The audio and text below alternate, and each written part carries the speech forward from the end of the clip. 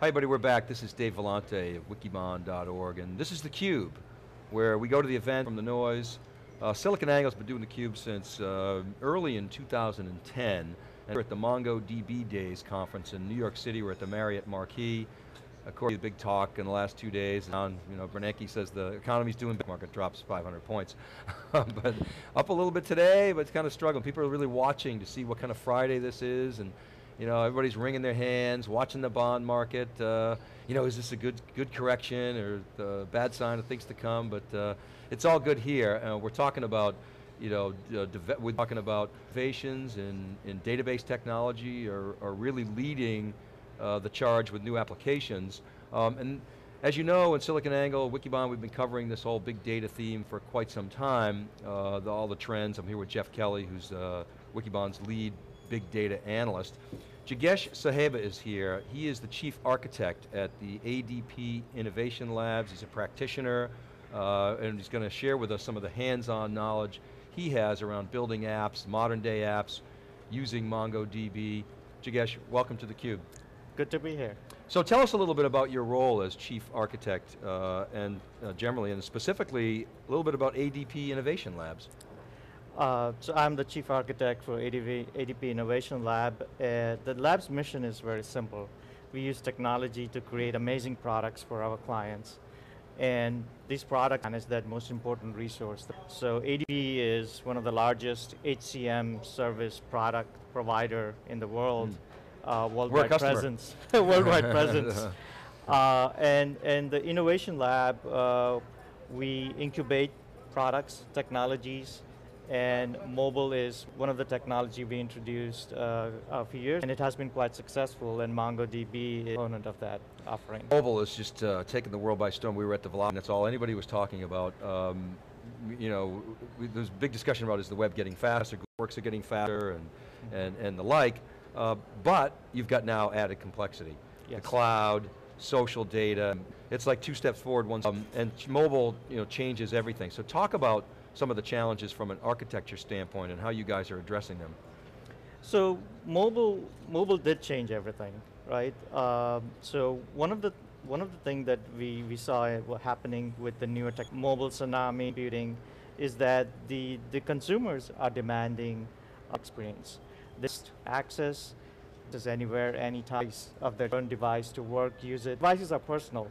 So from an enterprise application perspective, we wanted to create an architecture and product that addressed a lot of the demand consumer architecture, those demands. So talk about some of this that you see, particularly from the consumer standpoint, because as a consumer, performance is everything, right? And when I go on my mobile, I get worse performance. And so how do you, in this day and age, figure the culprit? Network, database, is it the storage? Is that a challenge for you in that? So you're right. The mobile introduced the fact that they want available anytime, anywhere, even on a low latency, even with the latency of the network, the cellular network, they want as applications in real time with a nice experience. We set out to create a web scale growth that can millions of users. So we looked at all the components of the front end, high performing, extreme scale to millions of users, and we accounted for latency as we bring ADP services through a single application on the mobile platform. Myriads of systems behind the scene retrieve your data. We build in the cache. So what can we do to improve the performance? We were prefetching the application. You would come use the application and access your data at certain point in time. So this is where the behavior analytics, using big data analytics to have that feedback cycle so we can prefetch data from our backend systems, make it available for you, or with the WebSocket technology, we could even push it to your device and have it ready for you by the time you're ready to consume that information. Using analytics and machines to make decisions about where to put data so that you can have the user experience be more pleasant. Absolutely, we capture every impression with the goal of understanding how the product is being utilized, how an end user typically interacts with the product, and to do predictive caching, right? So one of the examples that I use is, we know that you come every other week because that coincides with your pay cycle, and you view your pay statement around 9 a.m. in the morning. So I can go pre-fetch that data and make it available to the application, so the application doesn't incur that latency of calling our payroll engine, but I can pre-fetch that data, make it available at the application tier cache, and if you use our native application, I could even push that data to you and make it available, have it ready for you on the device itself. Well, that's a fantastic example of the way big data is impacting product development. We were at the Excel Partners Stanford event a couple months back and talked to a lot of startups, companies like Prezi, for instance, who maybe you don't consider a big data company, but they're using data to feed the development of their applications, to understand how people are using it, and developing new services in their applications to make it, as you say, the best experience possible for the user. So let's dig into the data itself a little bit. So obviously we're here at Mongo DB Days. So data these days comes in all shapes and sizes and flavors, structured, multi-structured, unstructured. So I know you're using Mongo DB as one of the technologies kind of under the covers to support your application development. Talk a little bit about the data sources, where you're getting this data from, the structure of the data, and how Mongo and perhaps some other technologies are helping you, are making it possible for you to bring in all this data that's not in neat rows and columns. I think a technology such as MongoDB and NoSQL technologies play a big part into how we deal with data. So for ADP, we interact with the numerous backend systems, be your payroll engine, benefits engine, your time and labor management systems. So you can see the variety of data that could come out of these systems. And the mobile application has to consume that and present to the end user.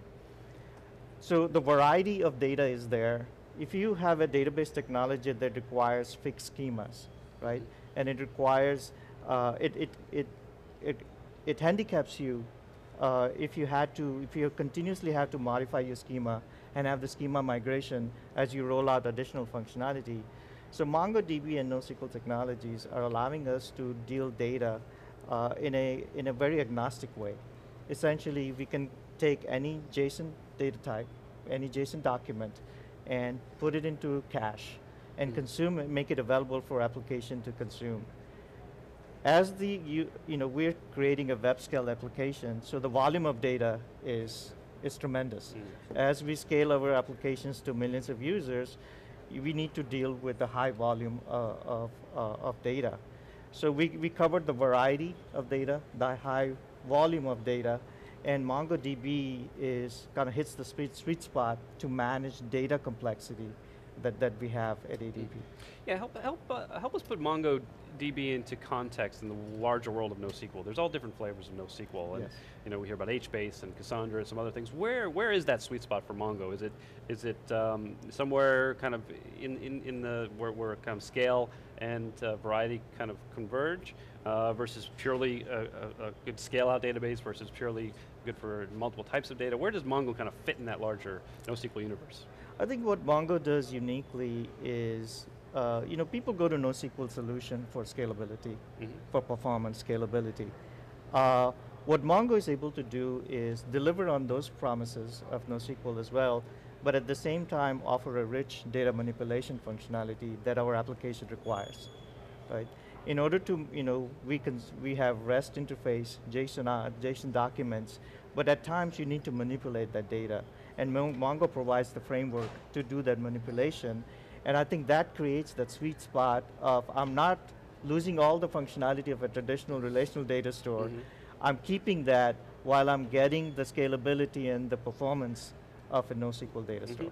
So translate that, if you could, into kind of making the business case to, let's say, a CEO, or someone who's not in the IT world, who doesn't necessarily understand NoSQL, isn't even interested in what NoSQL is, or structured, unstructured. They just want to know, what is the business case for investing in a new technology when, I'm a CEO and we use Oracle, we use traditional databases. Why are we looking at some open source technology and this new technology? How would you articulate that business case to somebody who's not deep in the weeds into the tech itself?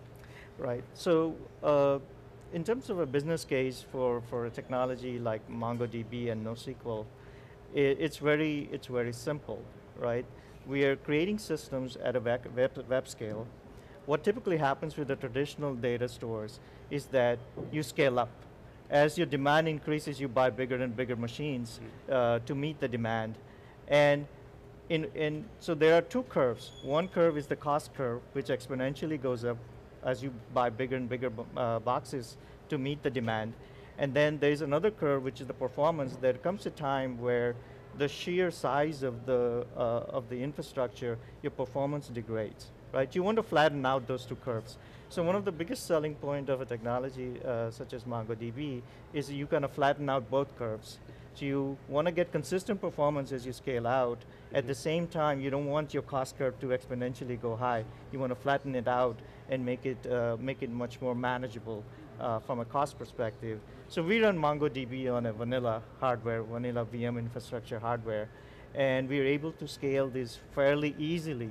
I think that's an amazing business case to tell your CEO that we're building a web scale application that can scale to millions of users, yet the infrastructure costs are not going to go exponentially higher as we scale more and as we get bigger and bigger. Yeah, that certainly would resonate with the CEO. Well, so I want to push on that a little bit and get an architect's perspective, because there's increasingly, I mean, we watch the hyperscale guys, right? And we've been saying now for years, if you want to know what's going to happen in the enterprise, look at what's happening in Google and Amazon and Facebook, and it's going to seep into the enterprise, and it's clearly happening. However, there's some discussion around within the hyperscale community now of the massive amounts of capital investment that they're putting in there. Wall Street's putting pressure on guys like Facebook and Google for all the CapEx that they're spending. And they're starting to, I think, struggle with some of the complexity of scale out. I mean, let's face it, scale up, shared something is, conceptually anyway, easier to manage, at least in theory. At some point, does that complexity of scale out get so great that that cost curve reverses, or do you believe that the industry will continue to allow that flattened cost curve and that balance that you described to be achieved? I think that's the beauty of where a company like Tengen can come in and address the enterprise needs, right? So to enterprise like ours, yes, we will scale out. The infrastructure will get larger. There'll be more number of virtual machines or machines participating in the delivery. So enterprise capability of what they're introducing, and a lot of the features are inherent to this architecture. Being able to have less hands-on operations requirements, but being able to manage cluster automatically, being able to manage shard automatically, being able to balance automatically. If you add additional node, being able to adjust to that increased capacity if you take out a node or a component fails. These are all inherently built into the architecture.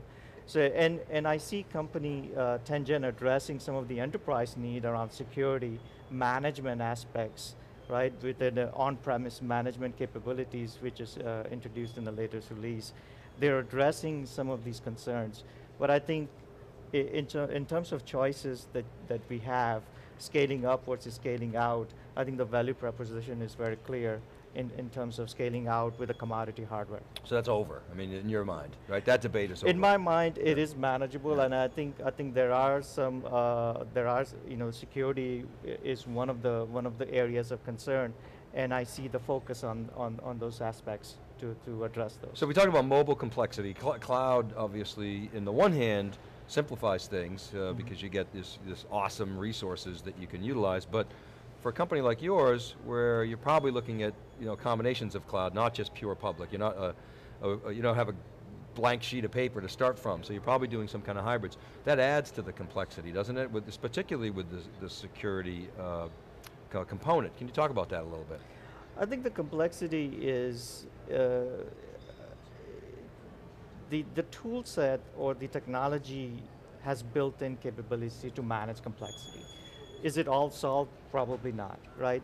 I think the complexity for a company like ours comes in is when you introduce new technology into a stack, right? And the acceptance of it, and the putting operational procedures around it, those are the complexity, but I don't think they're necessarily technology complexity, much more like procedural complexity. People and process. People and process, yeah, okay. right? And we're getting to that stage where within ADP, we see MongoDB as a service, as a platform being offered to application to make that adoption easier to to various applications rather than they investing their time and effort building the infrastructure itself. How does DevOps play into your shop? In fact, we still do DevOps with Mongo DB today.